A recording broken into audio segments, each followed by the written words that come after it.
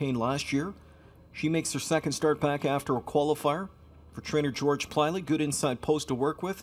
We'll see if she can find some of that great form she displayed last season.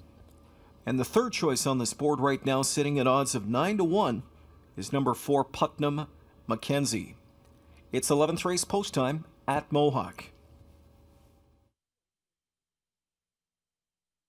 Here they come. Great looking start. They're off and pacing.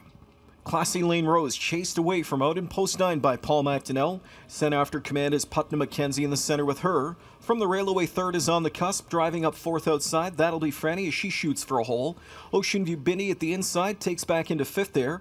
Racing along from in sixth as they cruise over to the opening quarter-mile marker to take an early tuck into a sixth hole. There's Laneside Lexus. Back there racing along seventh is Gracie Montana. The final three in the field are Mia Sealster, then the mare of a different color, Misty Moonstone. Last of them all is Warwee Limelight. They battled to the quarter in 27 flat.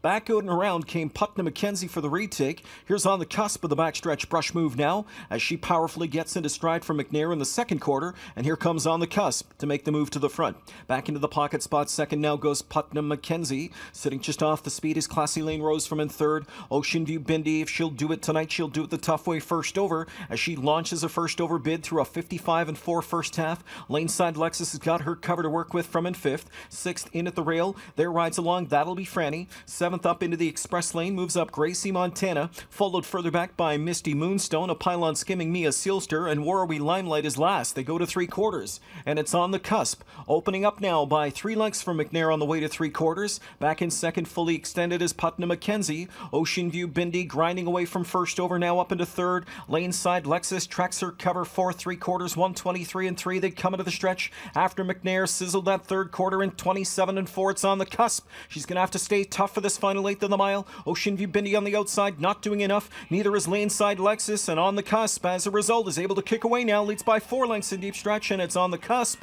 On the cusp has opened this one up and will win it by 4 lengths. On the cusp, popular winner, 8-5 on the board, 8-5 the best. Laneside Lexus, Gracie Montana, Warwee Limelight round out the top 4, 151-3.